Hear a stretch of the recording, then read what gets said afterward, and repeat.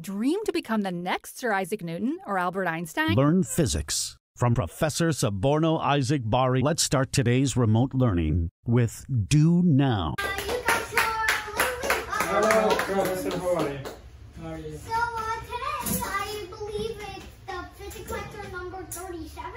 Yep. Today we're focusing on the gravitational force of attraction, measured up here. So let me tell you the story of how this formula, this beautiful formula, was formulated. So it all started in 1663 when Sir Isaac Newton over here, he was sitting under an apple tree near Cambridge University, and suddenly he saw an apple thrown at him.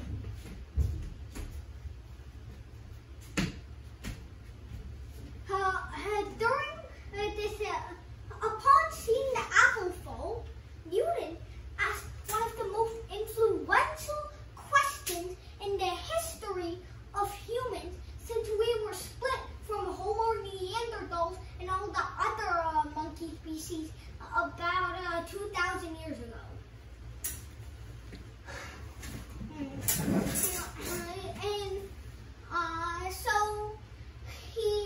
But 400 years ago, mathematics wasn't as complex. So the mathematics of his time, You mean advanced? You mean advanced? yeah, wasn't that complex. It wasn't that advanced. The mathematics of his time limited him to only the most basic concepts. The mathematics in the 17th century could only go so far, you know. Anyway, what do you think he did once he found out that he was limited to not answering this question? He gave up? He gave up. Wrong! Oh. He invented a new section of math.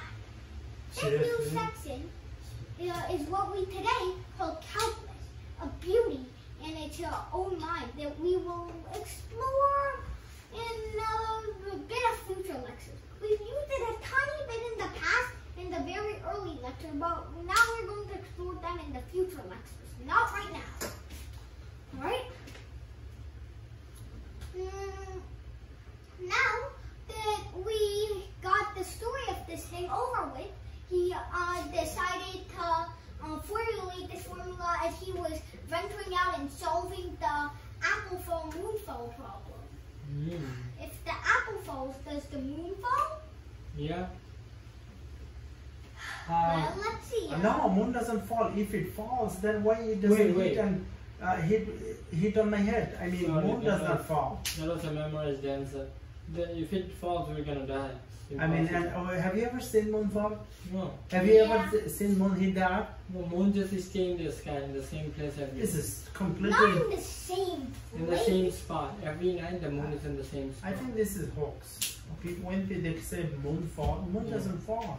Yeah, but wait, look at well, we're going to look at this more in our lesson. Okay. So for our do now, we're going to have 3 pairs of circles. And no, I believe these 3 pairs of circles are not randomized. So let's say this pair of circles has a small distance between them. This pair of circles has a relatively large distance between them. Talk about social distancing. Yeah. And this pair of circles has a very large distance between them. So, according to this beautiful equation over here, which pair of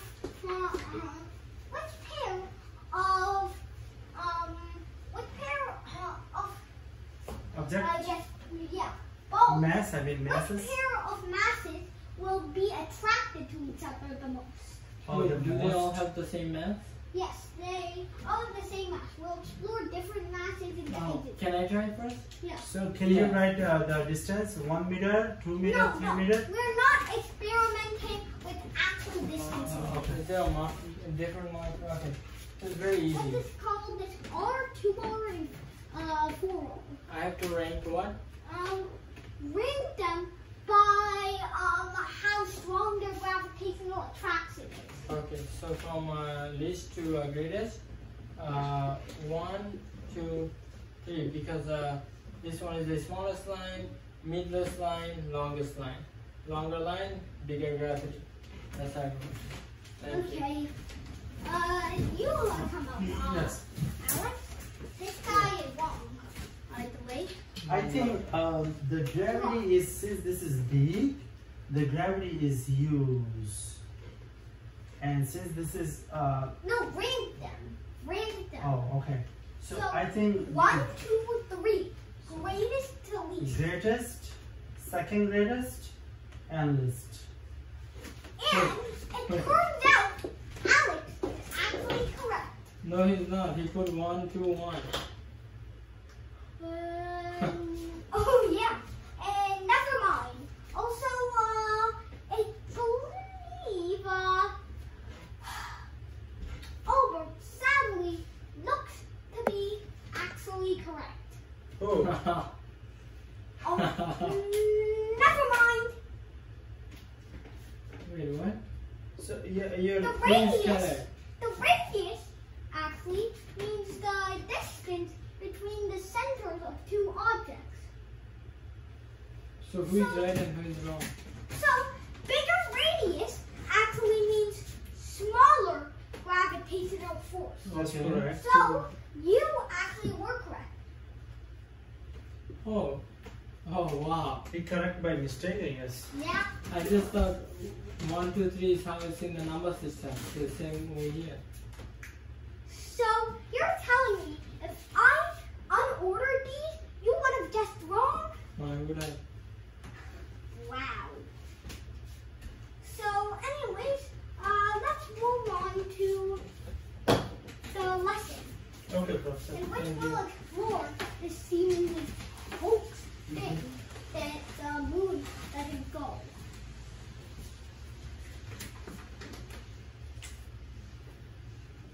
So this is what we're going to explore what happens to the moon. Alex, we're going to explore what happens to the moon in this problem.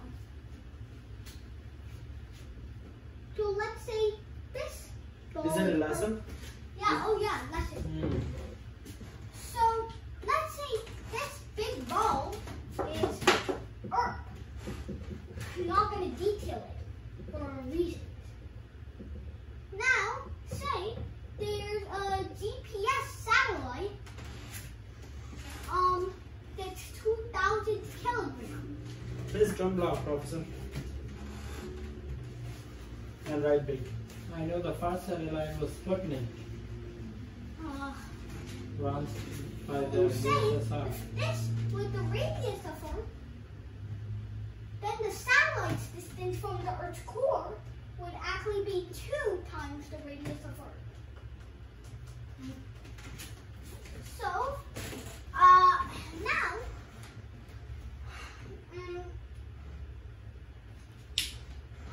let's see.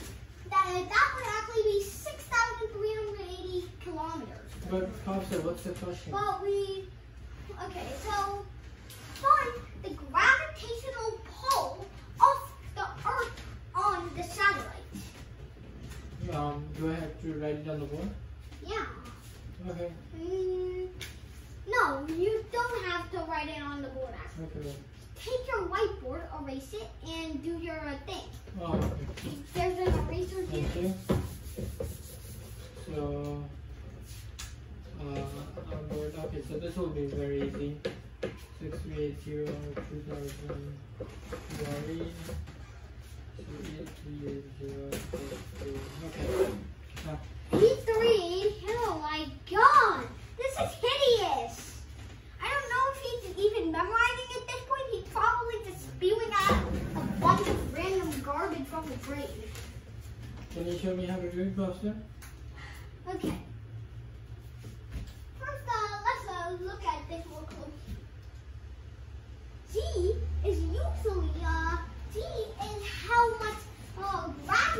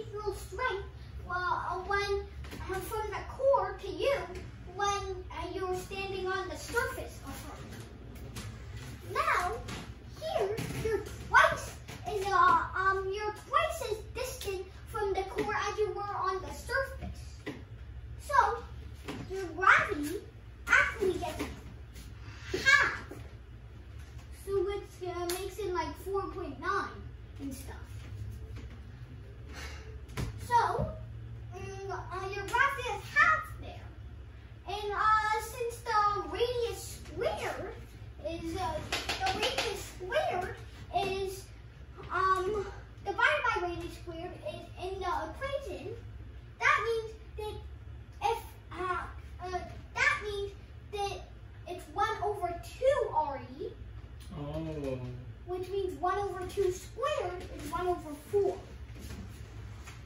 So usually FD is just empty, right? Yeah. But You here, done second one.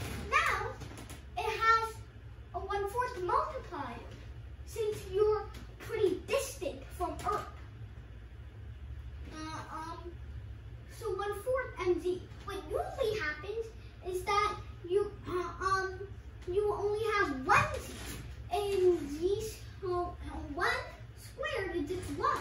So that 1 multiplier comes at z. It doesn't affect it at all because 1 is non-valuable. But now how do we do it? So now plug in 1/4. Wait, no, that's not how we should do it, right? No, this is how we do it. Oh.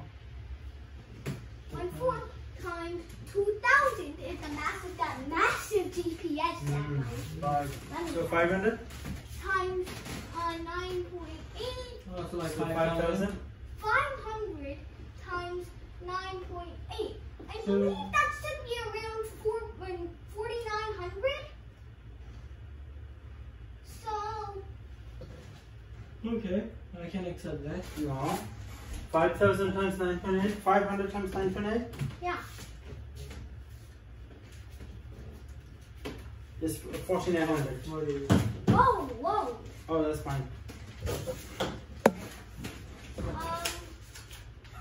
That's fine, go ahead. Yeah. So it's 4,900 newtons is the force of gravitational attraction between the Earth and the satellite. What happens between the Earth and the Moon is that the Earth actually attracts the Moon and pulls it in orbit. But since the Earth and the Moon's attraction can only get so strong, the Moon doesn't come crashing down to Earth. It keeps its distance. So moon is falling, right? No, it's falling, but Earth's gravitational pull isn't strong enough to keep it falling. So it just rotates around in orbit. Oh, I So see. it like barely skims up. Yeah. It's falling, but and then it's just it because Earth is round, moon is round, and then Yeah, it just like keep on cycling, right? yeah. Yeah. Because of the curvature of the Earth. So, Can we go home now? no. The lesson, in fact, isn't even over. Oh, okay. There's another thing we want to do. So, this is how the gravitational force is demonstrated in everyday situations. So, say you have 2 friends sitting next to each other on a bench. One is 50 kilograms and one is 55 kilograms. The 50 kilogram friend and the 55 kilogram friend are talking with each other, which is why they are only half a meter apart.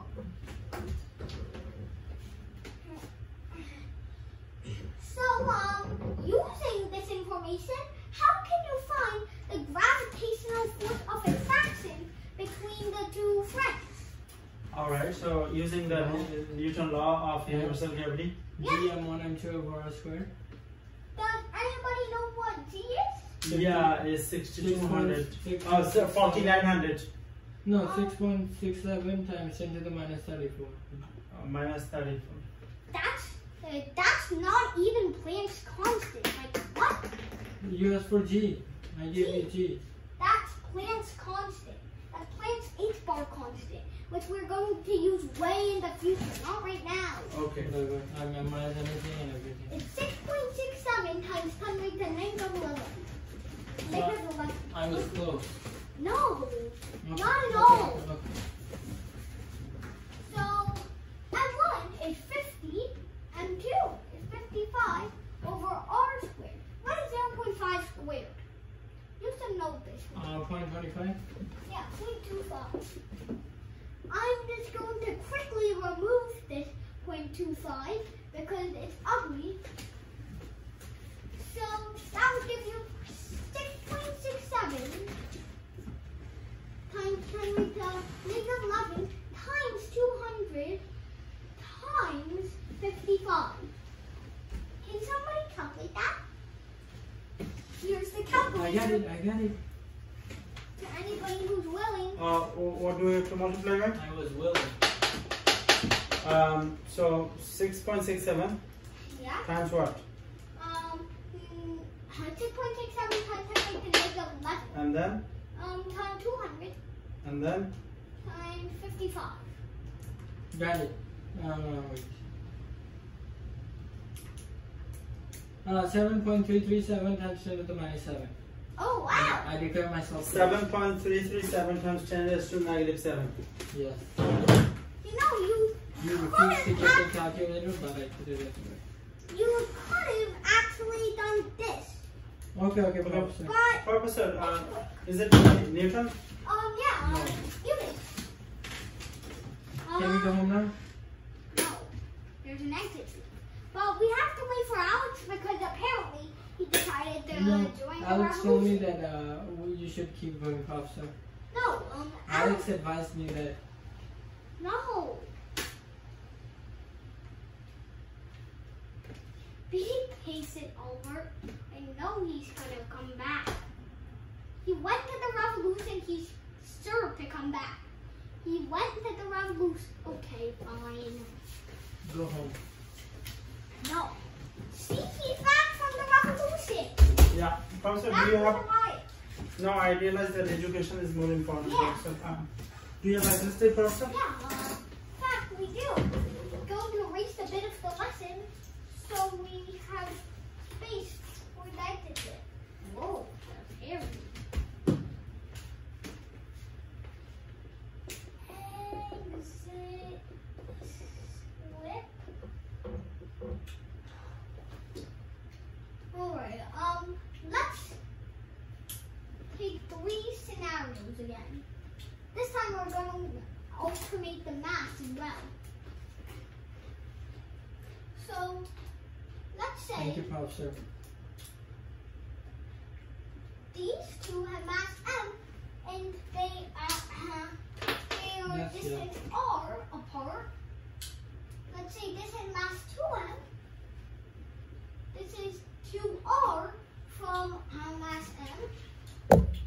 And then let's say this one is 2m and this is 0.5r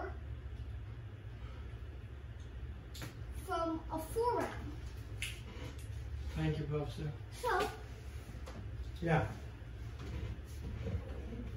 let's rank the gravitational attraction of all You got it. circles. It's very easy. All you have to do is look at the coefficient. 1r means this will be 1. 2r means that this will be 2. 0.5r means it will be 0.5. So, do you want me to go from least to greatest? Okay, yes. Least, second least, greatest. Thank you. Wrong. It's an opinion, so. That, okay, Alex, come on. Yeah. Fine. Oh, I see you decided to snack on something that you So- received during the revolution. So distance is small. Yeah. So this one has a higher gravity. Okay, highest. So I'm gonna say max. Alright, so rank it 1, 2, 3. 1 1, is greatest.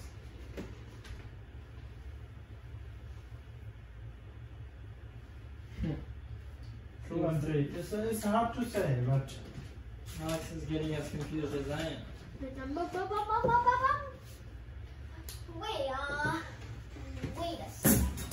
you should make it straightforward, not like that. And now the professor himself. Yeah, let's do the math. Okay, do the math. Show the math. Thank you. We want it to be complicated, okay? So dmm over r is the usual equation. R square, Professor. Oh yeah, r squared. So that gives you this dmm. They have the same mass. So gm squared over r squared. Now let's rank that compared to the other. So gmm over r squared is equal to d times 2m times m over 4r squared, because 2 squared is, 4. And d times 2m times m is actually 2m squared. So 2gm squared over 4r squared, which would give you gm squared over 2r squared. And what about the last one? Which makes this actually greater. So that was correct. Yeah, you were blindly guessing. That's but the you power were of memorization. No, you didn't even get the correct reasoning. Okay, Professor, you're gonna have to do the last one. Thank you, Professor. Last one. Alright. Let's see. Let's see how much bigger it was. So, that will give you g times 2m is 2m is 2dm times 4m would give you 8gm squared over 0.25r squared, which would give you 32gm over r squared, which is really big. Thank you, Professor. Thank you, Professor. Thank you too for listening to me. Bye-bye, Professor. Bye-bye, class. Subscribe to Bari Science Lab to fall in love with math and science, especially programming.